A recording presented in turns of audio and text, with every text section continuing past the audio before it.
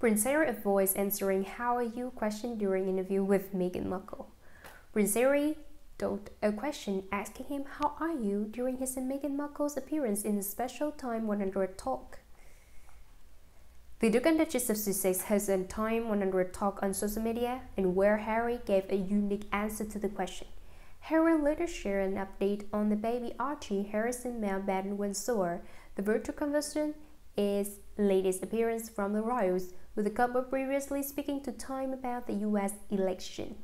Prince Harry, when asked how he was by the Time editor-in-chief, Edward Fessenden, instead focused on the impact of coronavirus on people's life. He said, "I think when people ask how are you, I sense, it's a case of really, how are you?"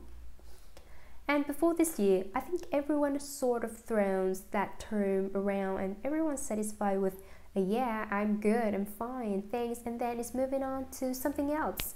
But I think you're quite right. This year, more than so and ever, is really quite a question of no. Actually, how are you?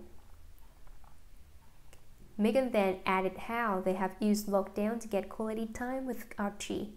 She said, "All things considered, everyone is grappling with a different version of the same thing. For us, we're trying to embrace all the quality time we get with our son right now and to not miss a single moment of his growth and development, which has been really special." Harry added, "We have the opportunity to spend some more time as a family than we could otherwise." Previously, Prince Harry and Harry say that he was fortunate to have enough space during the pandemic and expressed gratitude for his position. He said on a video call to Rugby Football College, "I'm just unbelievably fortunate and grateful to have outdoor space and see my son able to be outside because I know so many people just haven't had an opportunity in the last 5 months. Our little man is our number one priority with work, but after that is the second priority, and we are just trying to do everything we can do to our part to make the world a better place." The Duke also joked he needs a few mini rugby balls that I can then get Archie involved with the game because at the moment it's impossible to find any.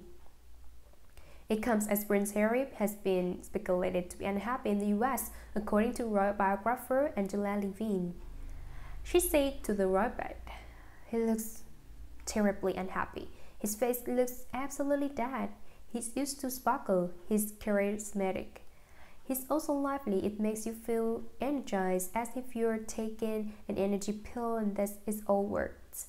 Ms. Levine said that she thinks this because of his body language and added, "He deflects questions and whenever he did or does, that is because he doesn't want to answer that question. He wants to present something else.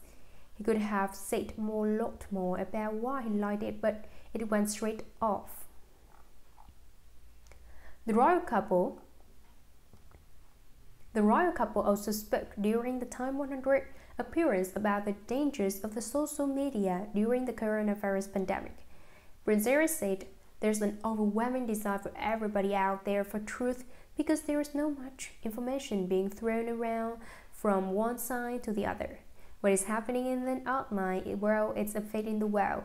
It's not restricted to certain platforms of certain social media, conversations, or groups. This is a global crisis of hate, a global crisis of misinformation, and a global health crisis."